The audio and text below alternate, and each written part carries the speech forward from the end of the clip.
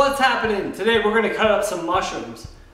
This is Cooking Basics 101. So some people want to know, how do you cut up mushrooms? How do you get those nice little even slivers? Okay. So I have a bunch of nice white mushrooms here. You want to kind of clean them off and you want to get the dirt. They usually come with a little bit of dirt on them. So you want to just kind of wipe those off. You can use a paper towel. They have mushroom brushes you could buy for a lot of money at maybe Bed and Bath or something like that. So I just kind of brush these off. And now we have our mushrooms here. So what we're going to do is we're going to make some nice even slices of mushrooms, right? There's a couple ways you can do this. If you're not comfortable with your knife skills yet, what you can do is I always recommend you cut them in half first, right? And then you have this flat side here, so it's not going to really roll around like these might do. Okay, you see how this? I didn't cut this, it's rolling.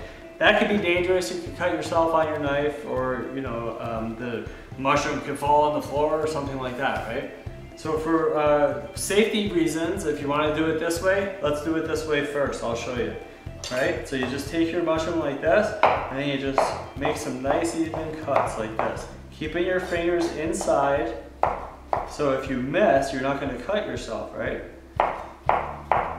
There you go, and now you have some nice even slices. You can use these for sauteing, you can put them raw in your salads, right? I'm going to show you another way to do that without cutting it in half. And knife skills, they come with time, okay? I've been doing this for like 25 years. It takes a long time to really get this down. Don't focus on speed, focus on safety, and focus on getting the job done the right way, okay?